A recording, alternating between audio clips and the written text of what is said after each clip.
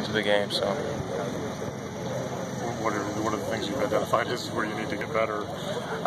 Just little things, little reads, just ball placement on some throws. Overall, just just holding my eyes to safeties. I think I did that like twice, where I stared down a man a couple of times. But I'm just trying to get better every week. That's all I can do. Have they said very much to you yet about who's going to start, and does it even matter? To me personally, it doesn't matter.